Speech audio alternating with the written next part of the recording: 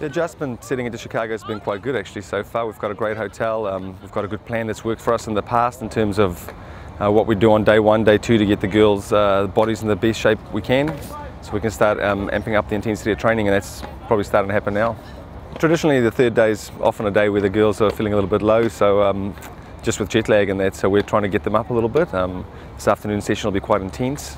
We'll be looking for mental intensity as well as physical intensity, so that should be quite a good session.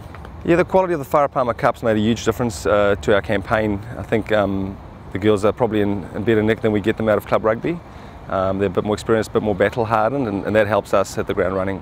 It's a pretty unique opportunity for us to play in a triple header like this, and I think it's caused a lot of excitement in the group. The girls are feeling really excited about playing in front of a big crowd, playing with some of the other teams, and probably excited about watching some of the games that happen after us as well. So the whole week's been just buzzing, to be honest. I think what we usually expect from USA is that they've got phenomenal athletes, they've got really athletic players. In the past, even though we had a good score at the World Cup last year, actually they really put it to us for the first sort of 30-40 minutes. So you know, massive, really good athletes, and if we're not on top of our game, you know, they'll make it a tough day for us.